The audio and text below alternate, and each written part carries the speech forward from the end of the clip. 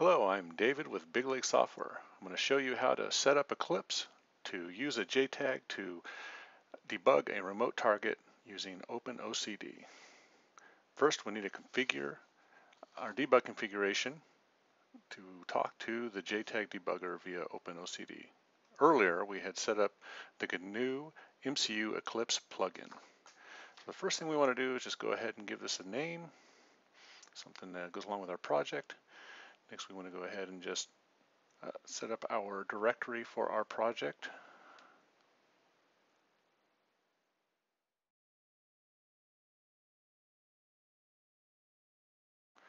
Just click here. This is our directory. We will select the executable. This one here happens to be the large executable with symbols. We'll talk about that in a little bit.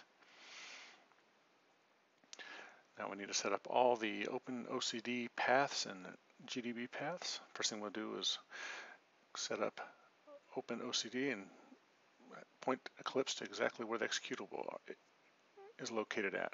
This was set up in an earlier blog entry. If you need to set it up, just go ahead and click the link below and it'll tell you how to get set up OpenOCD using OpenJTAG. So there we go. Have that guy set up. Now we need to go ahead and also put our command line in for executing OpenOCD. Again, this is from the earlier setup. We're just pointing to the configuration files for the JTAG and the configuration file for the board itself. So this runs pretty much exactly like it did from the command line. One thing we need to remember is that Eclipse likes absolute paths, so even though I cheated and captured the paths from the command line example, we're just going to go ahead and put the absolute paths into these config files.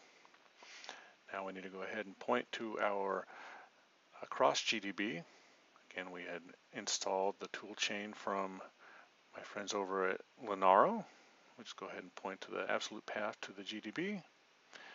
Hit apply. Now we just need to go ahead and make some final modifications. We will not be using ARM semi-hosting for the executable, since we've pointed the project actually to the executable that has the symbol files. I'm just going to go ahead and point to the smaller ELF file. I've had trouble when I tried to just go ahead and launch the larger file.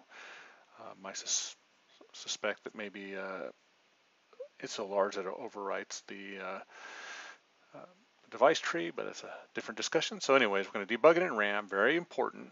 Set our initial breakpoint at underbar main, since that's the actual name. It's not main as you would find in a regular executable in a user space.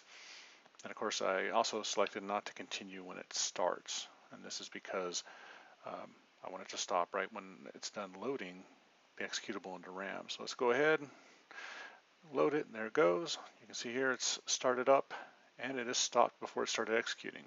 In the bottom window there, you can see some of the registers that are done by default. This is just a console output from the OpenOCD tools. Unfortunately, it chooses red as its output color, so those are not errors. So here we are at the start of the U-boot executable. We have our breakpoint on underbar main. We'll go ahead and continue, and it will run to that. Here we are. We'll scroll up, and there's the entry point, entry main. So the first command that runs is right there, line 75. All right. Let's go ahead and resume. Now, U-boot will start up. We need to go over here and press the button to stop the auto boot. You could always turn off auto boot in the options beforehand. You can see here we are now loading a different version of U-boot from what was on the board when it was built today. All right, go ahead and pause it. And so we see we've stopped the compiler, the executable from running, and it's at an odd address. So why is that? Well, the reason is because one of the steps that U-boot takes is to relocate itself in memory. So we need to go in and tell Eclipse that we are now in a different location than what was actually loaded by the default symbol files. So first we remove the old symbol file. We re-add the exact same file this time we will point to our offset. So it's basically the exact same file, just copying what was up there on the couple previous lines, and then in that with the offset that we want to load it at. I know you're asking, where did I get this offset? But let's I'll show you that in a few moments. But first, I just want to show you that this does indeed reload the symbol file properly. So let's go ahead and take a quick step here, and that'll cause the debugger to stop and then reload the proper file. There we go. You can see where we're at.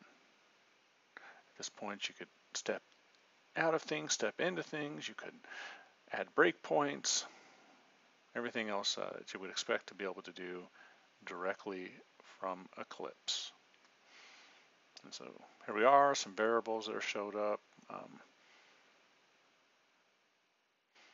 So what exactly had happened? So let's take a look really quick here, and you can see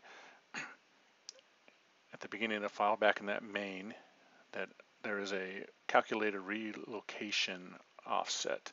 And so it loads the relocation information into the link register, then branches into the function that actually relocates the code.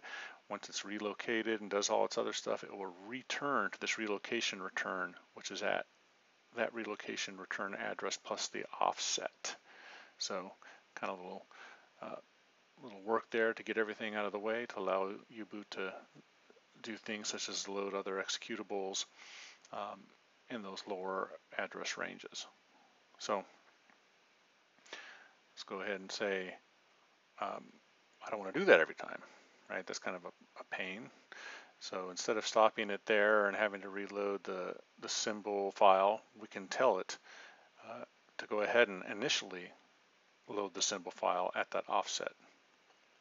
So we'll just go ahead and put the offset here in the box, not needing the 0x at the beginning because this is already assuming a hex number. All right.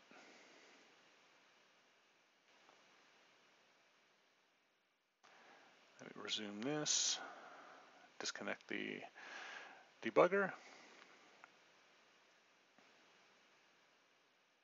All right, so we're back here. I'm going to go ahead and just reset the board so that it loads back to a known state. There we go. Stop it from booting. Remember, that's very important. This board is configured to load Linux, and if it loaded Linux, that would get us out of the U-boot code, and we would not be able to debug this using the current setup. I do plan on having a little bit of how do I debug Linux from Eclipse later on in a different blog entry. So here we've gone ahead and started. You can see here, now we have this error saying that the break address is at 4 bazillion, no debug information. This is because we loaded our symbol file at F bazillion. So let's go ahead and continue. It will go ahead and start up U-boot. Now we'll pause it. And now since we're in the relocated area, you can see this is where we have stopped it at, waiting for some serial port input at the console. So perfect. So why would I use one of these versus another one? It really depends on where you want to do your debugging at, if you want to do it prior or after relocation. So how do I get this relocation address, you ask yourself? Well, if you do a BD info at the command line or board info, that will bring up everything you need to know, including a relocation address. And this is where I got the relocation address to move the symbol file to. I hope you enjoyed today's video. Let us know what you think in the comments below, and visit our website where there's this and other blog entries for your enjoyment. Thank you.